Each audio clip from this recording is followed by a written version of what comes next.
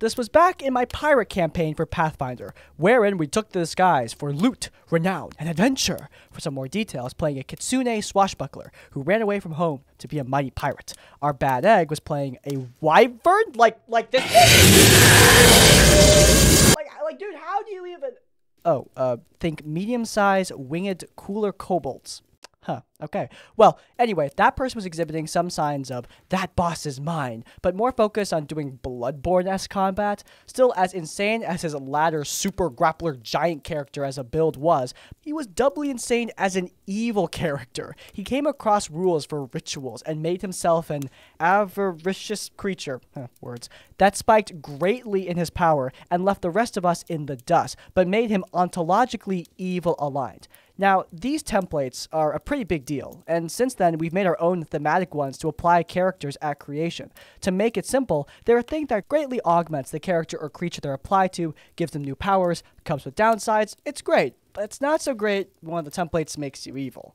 Trying to keep up with him wasn't working, so our bad egg decided to push a ritual for my kitsune to undergo that would make her more powerful by making her a lusting creature, making her ontologically evil, and ontologically horny. It is time, child, for you to claim the power that is rightfully yours. Yes, I have waited for this day for so long. What great abilities will I get? We will soon find out. Yes, please, show me the way. I bestow upon you the infinite might of horny. Wait, what? Forever you shall lust to bang. Wait, sorry, I just don't think that this, works in this particular situation. Why not? Do you need me to do the thing? What thing?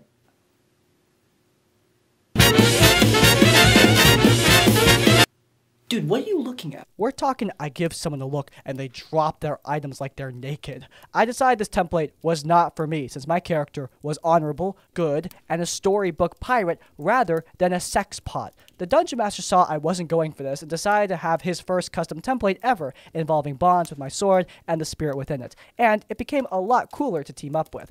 I continued my swashbuckling adventures, and Bad Egg's character eventually caught the eye of a powerful paladin who fought him to the death and left the rest of us alone. Which is where we got our super crazy grapple beast from an earlier story. For what I recall, the Dungeon Master and player did discuss this character death before, so there wasn't much salt involved. The inevitable destiny of all problem players, getting their head smashed in by a paladin. Maybe not the most noble of ends, but it is a fun one.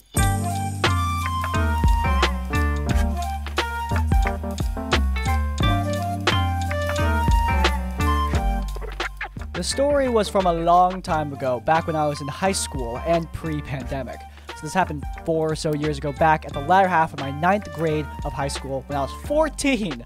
I was playing with a group in person that had its own issues, a story for another day, but I really wanted more Dungeons & Dragons. I was playing since I was 8, and this was a very formative game for me. I tried getting other groups in person together, but combined with not really liking the people I was friends with at the time and not having the Game Master bug, I decided to make the doomed decision of going to Looking for Game LFG on D&D Beyond. When I was a young boy, my father was killed by my greatest enemy. I've sworn revenge ever since. And when I was a young girl, my little brother was kidnapped from our home, and the rest of my family, they were all slaughtered by our rivals. I have been hunting them ever since. Yeah, well, my family's all good. Dude, what? Yep, they're all completely alive. And What about you? What tragedy happened in your childhood? Yes, we would love to know. Are your parents dead? No, they're alive, but I went through something horrible. I joined LFG when I was 14 years old. I'm so sorry, my friend. I can't imagine the horrors. Yes, we will help you through this crisis. I promise. The memories still haunt me. Finding pretty much the first post I could find, I messaged the Dungeon Master, Jeremiah, and told him I was interested in playing in his game. I didn't get any sort of vet, and he pretty much said, heck yeah! The party was 5 people including myself plus the Dungeon Master. I don't remember any of the other players aside from one, Steven. We quickly find out that Steven and I are the only people in this group, DM included, who have ever played role-playing games before, and happily took on helping the other players enjoy the hobby. At least, I did. I can't say the same for Steven, at least not to be sure. We all build characters. Steven and I help with rules when we can, with myself playing a Fire Genasi Wildfire Druid named Kindle, one of my go-to girl bosses. I can't remember the other players. I think Steven was an Orcish Warlock, and I will accept any and all rewards if that's right. There were a few things that made me a little uncomfortable with the other players, just in the way that they spoke, but I was desperate to play, and Steven was really nice, even collaborating with me on creating our character, so I decided to stay. And so, the game began. The first session-ish, no session 0, started with the other Wait, did you say no session 0? Guys, come on! These people are 14. I get it. But still. You guys are killing me. You're killing me. Like, look at this. That's your fault. Every time someone doesn't do a session 0, a Crispy dies. Look at that dead body. Internalize that. Anyway, with no session 0, we started with the other players mucking about in the streets, doing some stuff. I don't really remember, as it was a while ago, but eventually Steven and myself were introduced walking into the tavern. Now, I really like playing Kindle as an out-there, takes-no-craps fire girl, so the next thing she does is walk up to the bar and ask for the hardest thing they've got, while also talking to her traveling companion. After Steve and I interact a little bit, the Dungeon Master describes the bartender passing me a shot. Naturally, I slam it down. Dungeon Master calls for a Constitution save. Me thinking that's some real hard stuff, I roll it and I fail. The Dungeon Master rolls some dice and tells me I take about half my hit points in poison damage. I was a little stunned and just said something along the lines of, "What?" kind of chuckling because I'm trying to get the joke. The Dungeon Master explained that you asked for the hardest stuff. That's poison. Give me some of the hard stuff. There. Steven was the first to speak up, and him and I tried to gently guide him away from that extremity, as I clearly meant alcohol, and he waved it away and tried to laugh it off and moved on. We moved towards the bounty board, deciding to move on with what the Dungeon Master had prepared, and saw one with a very, very high reward for finding a lost cat. Finding it a little funny, we also wanted an easy job, so we took it. Following the bounty to get some info, we went across a very strange older woman. She spoke in this hag of the bog sort of voice, saying, "Please, will you find my cat?" And we understandably freaked out. No matter how many skill checks we rolled, however, we could not get any additional information. It's like when Baldur's Gate 3 tried to convince me that this lady was just some old woman on the road. I know what you are, woman! We decided, screw it, let's go. We accept the bounty proper and follow some tracks to the forest. Succeeding on a few skill checks, we eventually come into a lake, and a chimera lands in front of us, as the old woman says, "Oh, there you are," and the Dungeon Master says to roll initiative. We were all at level 1 at the time, and so Steve and I are messaging each other about how this was all a little slapstick, but it'd be fine, it's a more light-hearted game, plus we enjoyed our characters, so we were like, heck yeah. However, scheduling conflicts arise, and the Dungeon Master wanted to do some prequel-esque stuff, giving the party members extra stuff, with the only thing being a hippogriff egg. And over text, gave the other characters a succubus girlfriend with whom the last message I saw before noping out of there was them intimidating her. Oh, and apparently someone had a child with her. They also got a unicorn, a flame-tongued sword, and such before the game even really started. Steven decided to try and convince the Dungeon Master to lay off a bit with this high-level loot. Also the succubus crap, right? Cause that ain't passing the sniff test. Yeah. Dude. It stinks! We decided to give it one more shot and stay for another session. Another bevy of super pushed magic items, not to mention between a ridiculously high damage dagger and the flame tongue sword, it just trivialized my fire damage. And this demon child having magic and a plus 11 to persuasion, which is higher than a succubus. This all culminated in the two of us deciding to talk to Dungeon Master and agreeing and saying no D&D is better than bad D&D. After confronting the DM, we both went over the problems we had with the game and why we were leaving. We recommend he focus more on what the other players want. If they do want the power fantasy style game, then we'd be more than happy to help with any encounter design or NPC acting he might need. Departing the call, we lamented how we didn't like being mean to new DMs, but it was important to say. Steven, pretty much along with us confronting the DM, decided to start a Pathfinder game using the Curse of the Crimson Throne module, and invited me to play in it, saying he enjoyed playing with me. I did feel bad for the DM though, and invited him to the game. Why though? He accepted, saying he'd be happy to see a more experienced Dungeon Master in action. Thus begins the journey of the Elf Witch, Human War Priest, and old DM's Human Bard, and my Kitsune Swashbuckler. Again, I was 14. I was 14, okay. The game was very fun, especially with the War Priest and Witch, though our old Dungeon Master was developing into something of a problem player who could have seen that coming. No matter how much DM tried to help him, he didn't learn his character and got distracted by shinies. He never focused during games, having music and anime playing in the background during our games, meaning our Dungeon Master had to tell him to quiet down during many of our sessions. This culminated in him jumping down a hole going after a rain gang ambush by some baddies that were down there, dying before we could help him out. He made a half-orcish monk after that, but we quickly realized he was playing games and not at all focusing on the game, not losing any of his abilities this time, and just generally bringing down the mood for everyone, finally causing the DM to just kick him out.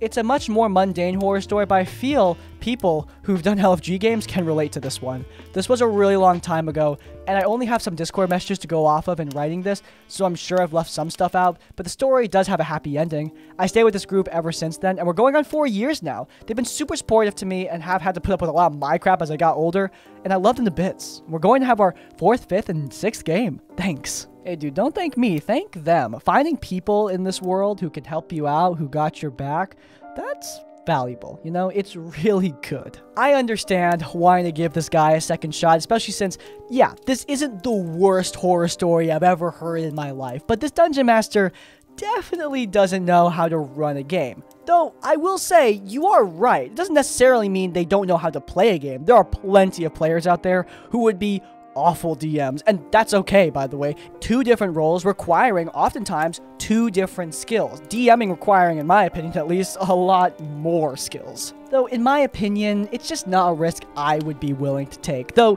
I think I'm also a very not nice person sometimes, so honestly, I respect the heck out of you for seeing that this guy could be a good player.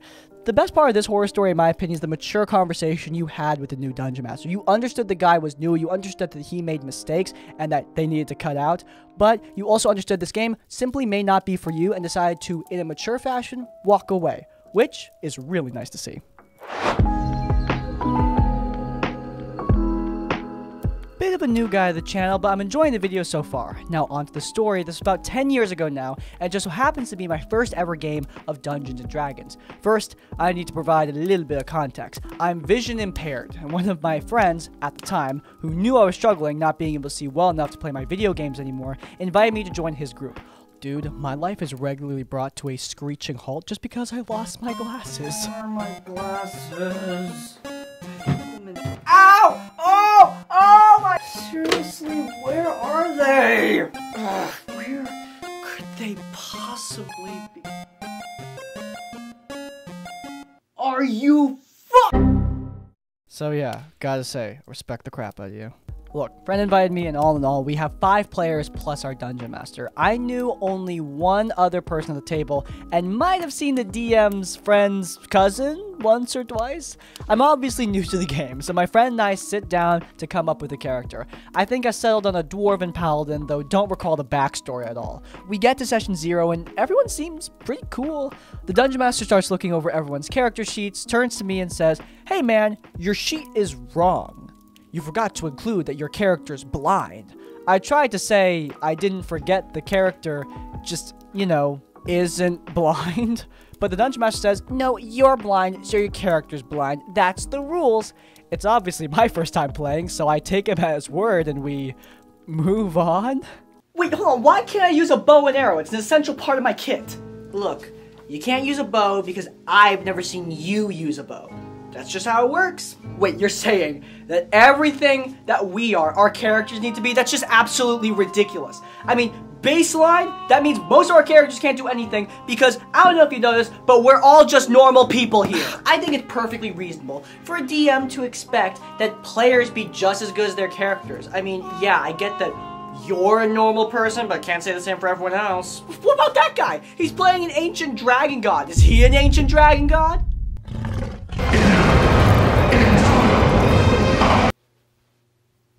Okay, look, exceptions to the rule, okay? I am a little annoyed thinking my first friend neglected to tell me I would have to play a blind character, But I make some joke that at least the roleplay will be easy. We start getting introductions, generic-esque characters make their entrance in whatever way they think suits their character, and we get to my turn. I describe how my character, eyes clouded over, walks confidently through the door to his favorite tavern to go straight to the bar, but orders a drink before heading to the table he knows is seeking adventurers. The Dungeon Master steps in to ask me to roll a d20.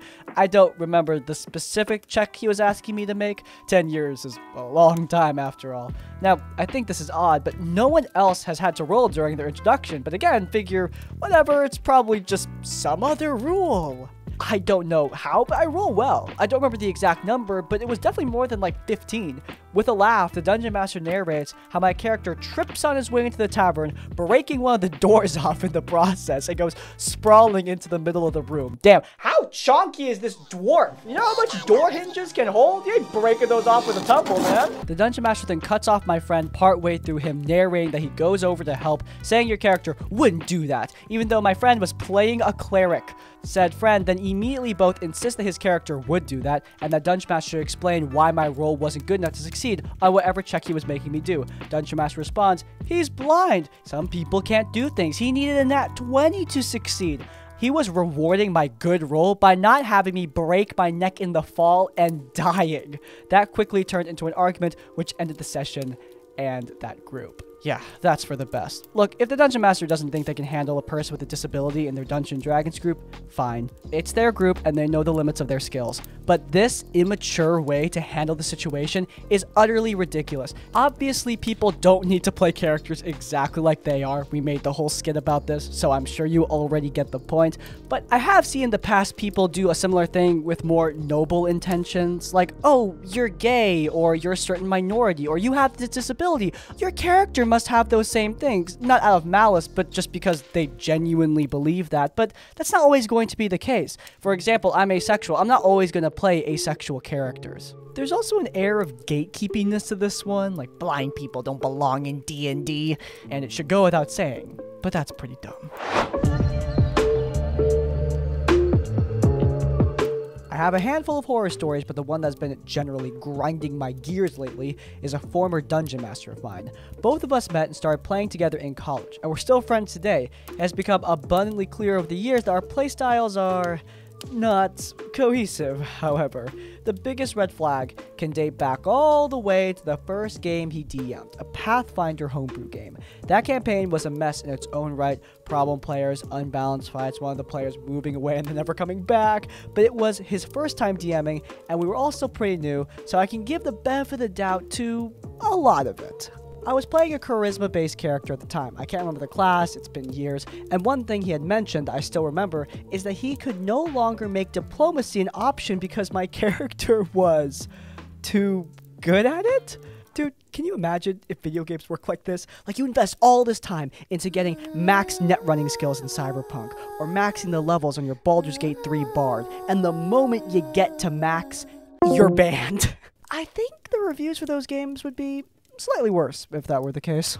Fortunately, my character was also decent at fighting, so I let it go, but it just always rubbed me the wrong way. Small things like that just kept adding up. While I don't slouch on making cohesive characters, I enjoy the role-playing and stories that D&D and other tabletops can get me. The Dungeon Master goes in another direction, preferring numbers going up and min-maxing to make sure he can handle anything without the rest of the party even. This is especially bad when we're playing together, as he's just itching for the next fight to outpace the rest of us while I'm talking to NPCs, making allies, and, you know, engaging in the world. I'm not saying how he plays is wrong, but it doesn't gel with some of the other players at the table. We had 3 heavy role players and another player who, while also mostly enjoying character building and fighting, still participated with the entire party. Fast forward to last year, we had just wrapped up a game another player had DM'd, and friend wanted to get back in the Dungeon Master seat again. We thought, sure. The one-shots we had done were decent, and despite some headbutting last game, we were sure he would put that behind us and start anew. The pitch was that there were odd things in this world not making sense and going awry. Wait, like what? Since when do things in fantasy make sense? Anyway, for these things going awry, a guild was set up to solve this larger mystery. We were encouraged to make different characters from all over, and he would incorporate them. After my high of playing my very tired dad, Cleric, I rolled up a paladin and went with a bit of an opposite direction. He was young and significantly less sure of himself due to having to fill in some big shoes left via his hometown hero parents. The place he came from was a very small country that had just opened its borders to the rest of the world. Other players included a barbarian, amnesiac, run by a very fun roleplay heavy guy, monk, who was a mute plant-based character, very creative ways to incorporate a more stoic player, wizard, childhood friend of paladin, and our third heavy role player, and rogue, friend of barbarian, new to Dungeons & Dragons, not much of a backstory. The first few sessions were fine, not great, as the party never really had a moment to set up a dynamic, but it was decent enough. We managed to stop a minotaur and some cultists, went to a secret society with some genuinely cool world building. Our wizard loved it, but Dungeon Master seemed frustrated that they did so much, implying they should stay and roll a new character? It really is great to hear that you enjoy my homebrew and the world I've built, man. Yeah, I mean, you deserve it, man. I just think that there's just one thing I need from you. Oh, of course. I need you to retire your character. What? Retire your character! Whoa, dude, okay, chill out. I don't know why I would... Retire your character now! Oh, okay. I'll retire my character. Oh my god. Okay, great. Thanks for your feedback. What? Then things started going squirrely. There was this minor thing that was pointing us to the main story quest, and when our players thought that this is too big for our britches after some very low rolls and bad luck, we decided to make a strategic retreat and inform the higher level DMPCs running the guild that they could handle it. This is why you don't have those in the game. This really confused the Dungeon Master, but he has a history of bad scaling, so the party decided to play it safe. Then the big thing. We had avoided dealing with some bandits. This had consequences. They had captured some people from the guild, one of which was an NPC the DM added from my and Wizard's backstory, a friendly face, and a bit of a rival. Wizard and I were particularly incensed. We wanted to get our buddy back. Our party was explicitly told to try and get the NPCs back without handing over the gold for a ransom. We head out, run into some bandits, and after a skirmish, Paladin decides to talk to them. Despite being handily defeated, and myself rolling decent diplomacy, these guys are not budging. But they did budge to my intimidation, an act that I had stated in and out of game my Paladin disliked using. Boy was strong, stronger than most, but he didn't like to throw his weight around. He felt his strength should help lift people up, or serve as protection, not force others to do what he wanted. You and I play intimidating characters very differently. Think you can stand there and bark orders at me? Fuck the fuck off!